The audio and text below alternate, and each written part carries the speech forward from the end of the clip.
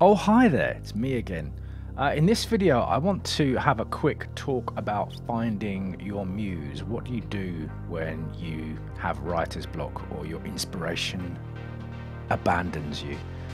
So let's get stuck straight into that.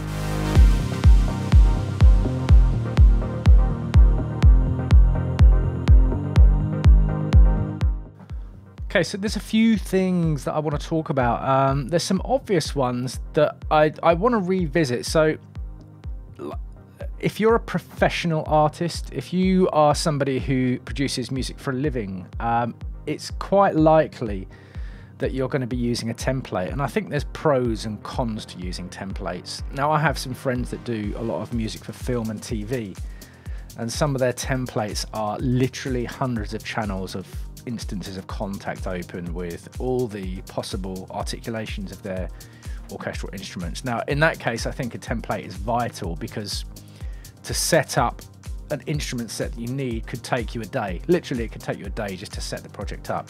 So in that case, I think a template is important. But when I used to be making a lot of trance, let's say about 10 years ago, I was using, I think, Cubase 8 at the time, something like that, Cubase 8. No, probably Cubase 6. Anyway, it doesn't matter. But I had a trance template with all of my kick samples put in. I had all my sends, effect sends set up. And although it allowed me to theoretically start a project faster, the way that the brain works is your brain likes to do things it's done before. A lot of your brain will work on repetitive, automatic habits. So by opening up that template, I'm automatically going to kind of go down the same road as I did the day before. So I think it's not that templates are best avoided. I'm just suggesting that if you habitually use templates and you're finding creativity a little bit of a struggle, it might be an idea to ditch the template for that day or for that project, or even just for a morning where you just mess around and see what happens. So rather than starting with the template, just temporarily switch it off, unload it from your project, and see what your brain comes up with just messing around. Right, so slightly connected with ditching the template, I would like to suggest the idea that you completely change genre you're making, even if this track doesn't go anywhere. Let's say, for example, now if you're making uplifting trance, changing to tech trance is not going to make any difference. It's all basically the same thing, really. So the fundamental basis of what you're doing is going to be more or less the same. It's just a slightly different flavor. It's like if you have a different flavor packet of crisps, chips if you're in freedom units, if you have a different flavor, you're still eating crisps, right? You haven't changed your food. So like if you do usually make uplifting trance, try and make some dubstep. Stick with me, stick with me. Now, it's not that you're ever going to do dubstep, or release a dubstep track, but you will learn something in the process. And recently I did the How to Make Afterlife. I've never made a melodic techno track before, and the one I made was in the same ballpark as a really good melodic techno track, but I learned a lot about what I was doing in the process. Now, I didn't make it as well as these guys that do it professionally, and I wouldn't have expected to on the first go. But there's a learning procedure, and there's a creative process that is inherent in learning something new, and that might get those brain neurons firing again. And not even just changing genre. You can do something completely different creatively, like, for example, going out and taking some photographs. You don't have to be a photographer, but we've all got these things sitting in our pocket, right? And the cameras on them these days are pretty fantastic. And it allows you to go out and just do something a little bit different, change your mental scenery, and it might, again, ignite that little spark of creativity that you seem to be lacking this morning or today. Right, the next thing is about changing the tools that you use. Now, I start almost every project with an instance of Kick 2, Ana 2, drum rack, obviously using Ableton Live, and that tends to be my habit. And I spoke about this just now. Your brain works on habits. There's so much of what you do that's a kind of subliminal automatic reaction. And the perfect example of that is if you're driving to a destination, let's say you're driving to work or driving to a place you go to many times, you'll often find that you'll arrive there without having any recollection of the journey you just took. And you think, hang on a minute, I've just been driving this vehicle, this 2-ton vehicle, through narrow, busy streets, and I don't remember doing any of it. Well, that's because so much of it is habitual and automatic. So if you fire up your door with the same tools that you're always using, chances are you're going to kind of go down the same roads that you've already been down. So for example, I'll give you an example of this. Again, I usually start with drum rack. I've got a little project open up here which is going to describe another point in a second. But if I come into, let's go into my plugins. I've already got it highlighted here. So pulling in an instance of battery 4. Battery 4 isn't something I ever really use. Oh my God, my push 2 is really bright.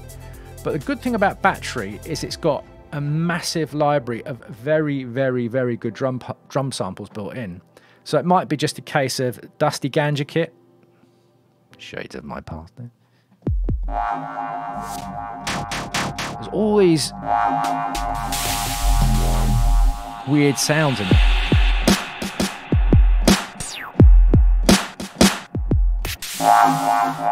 So just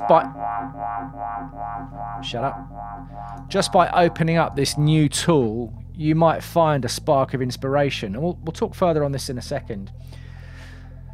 But not only opening up something like battery, use a completely different sample library. I know there's things like Splice out there and Loop Masters. I'm not a massive fan of these endless subscriptions in terms of, you know, having this endless supply of samples, because you end up spending a load of time just, you know, doing the sample searching phase, or your mouse open, and you kind of switch off. You're going through all these samples and you kind of switch off. But if you go for a specific different library that you haven't used before, you'll probably find, and again we'll touch on this in a second, you'll probably find that you're inspired to go in a different direction than you usually do. And this is really what it's about. It's not about ploughing the same furrow that you've always ploughed before and trying to force that to happen. I mean, if you do music professionally, you might have to, but it's about trying to ignite these sparks. Like for me, inspiration is like branches on a tree. One branch can spark off into 20 or 30 other branches. And I just need that first new branch to appear for all these other ideas to happen.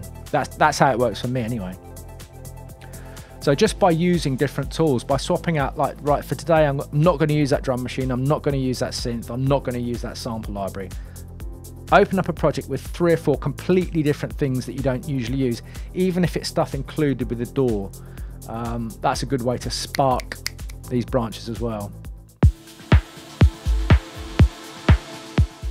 Right, the next thing, which I have spoken about before, preset surfing, but also sample surfing. This is connected with what I just spoke about, but something I do regularly, and I do this at least once or twice a week, is I'll just open up a sample library, or I'll open up, and in this case, I just used the samples included with Ableton Live. So this little icon here, samples, there's thousands, I think, thousands, hundreds at least, thousands of weird samples. You can go into packs, core library samples, and go in there with different specific kinds of samples, but I don't even do that. I don't look for drum machines, I don't look for atmospheres. I just click on samples, scroll, and I'll just click them on. So what happened is I did that, I opened up an instance of kick 2 and opened up an instance of Anna 2. I got myself a kick and a bass line going, but I just preset surfed in Anna 2. So I started with this, but I didn't actually start with that. I started with this atmosphere.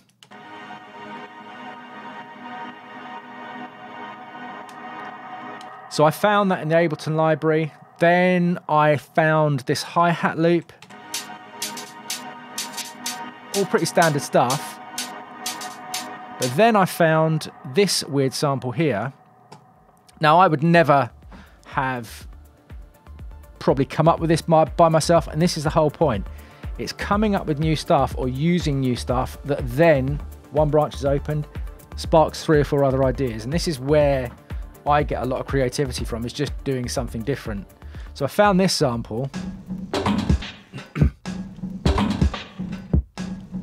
Now, there's no situation that I can think of where I'd be making a normal kind of music for me, like synthwave or trance or now techno, where I would use this sample. But I decided in this case it was something I wanted to use. Slightly weird. And I'm into Infiltrator 2 at the moment by Devious Machines. I love it. Kind of weird multi-effects, glitching plugin. Does weird things. So when I switched that on, there's a bit of EQ and compression as well. It took it to a different place. So combining that with the first atmosphere I found. And then I found another atmosphere in the Ableton stock library, which I believe I pitched up. Yeah, I pitched up 4 semitones to match the other things I had going on. So these 2 atmospheres that I found in the Ableton library, panned left and right slightly, and then they are being sent to another instance of Infiltrator on Ascend, which is doing something different. It's another, again, I was preset browsing the effects, a bit of EQ, compression EQ, and then LFO tool. But to solo that, so these 2 atmospheres being bussed out to another effects generator, creating this atmosphere, and then, so it's created this weird, I don't know what genre you'd call it. It's almost housey, but it's not.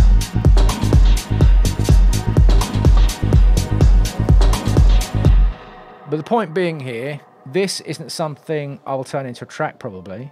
It's not something I'll ever use, but it's also not something I would ever have made without finding these random samples in Ableton Live, which is the whole point here, is that it's taken me to a place where I wouldn't have got to by myself. And as much as I wouldn't use this in a project, it might be used in a project. It might be that one thing that I think to myself, actually, I could do this here and expand on this one idea. So really, it's about grabbing random sounds from all over the place and seeing what you can come up with. Most DAWs are going to have these big sample libraries included in them. And if not, there's an endless supply of samples out there, and just randomly grab stuff and see what you can do with it.